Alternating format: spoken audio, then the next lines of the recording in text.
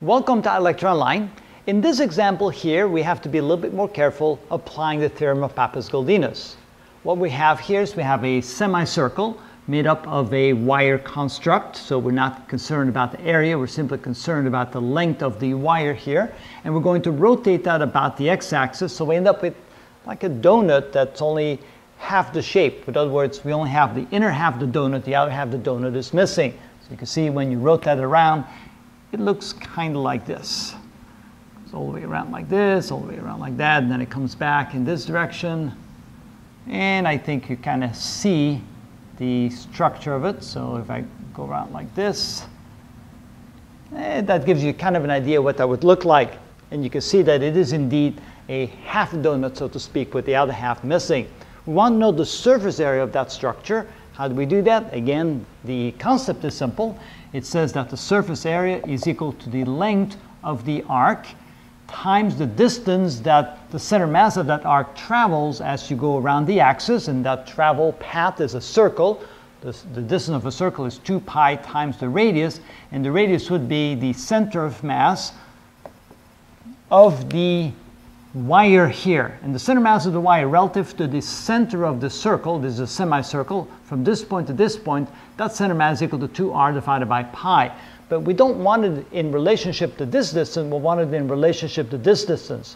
Now, assuming that the distance from there to that point is 5 centimeters, and the radius of the semicircle is 2 centimeters, then to find y, and let me write that over here, to find the y-coordinate of the center mass of this wire relative to the x-axis, we take the full distance, the 5 centimeters, and we subtract from that this distance right here. Let's call it y with a little squiggly line on top. That's the center mass of the semicircle relative to this line right here. So it's 5 centimeters minus this, and we realize that the center mass from the center of the circle to that point right here for a wire is equal to 2r divided by pi. So this becomes 5 centimeters minus 2r divided by pi, realizing that r is 2 centimeters. This then becomes 5 centimeters minus 4 centimeters divided by pi. And if we just drop out the centimeters for now until later, to make it a little cleaner, it's 5 minus 4 divided by pi, which then becomes the center mass relative to the x-axis. We're now ready to plug it into the equation.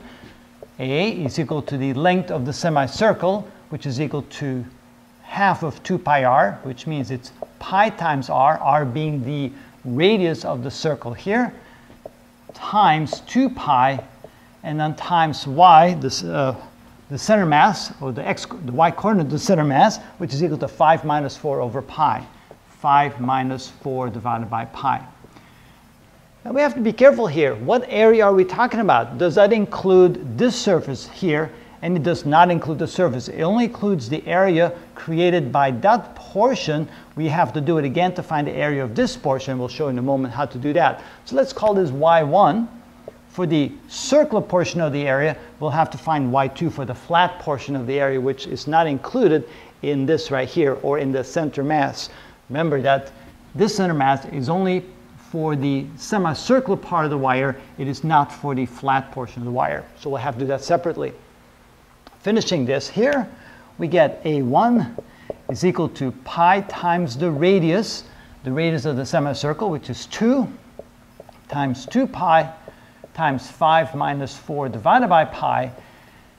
Simplifying this a little bit more, this gives us 4 pi squared times 5 minus 4 divided by pi. Now multiplying this through, this gives us 20 pi squared minus pi squared divided by pi is pi, times 4, which is 16 times pi. And now we need a calculator. Pi squared times 20 minus 16 times pi equals, and we get 147 square centimeters. This is 147 centimeters squared, but that's only for the curved portion. We have to add to that to get the full surface area, area 2.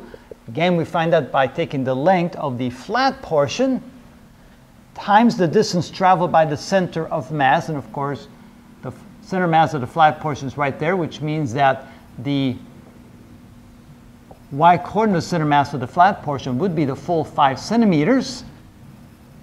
Then we get L, the length, times the distance 2 pi times the y-coordinate center mass. Plug in the numbers to make it simple or to show you how that works. L is the length. That would be twice the radius, 2 times the radius, times 2 pi times 5 centimeters. The radius is 2 centimeters. That gives us 4 times 2 pi times 5. That would be 8 times 5. That's 40 pi. 40 times pi equals, that's 126 square centimeters. And so thus to find the total area total, which is equal to area 1 plus area 2, which is equal to 147 centimeters squared. That would be for the curved portion plus 120 centimeters squared for the flat portion. So 147 plus 126, we get 273 centimeters squared for the total surface area of that, let's say, half donut. Like it's donut shaped, but it has the outside is simply flattened instead of curved. And that would be the total surface area of that particular construct. And that's how we do that.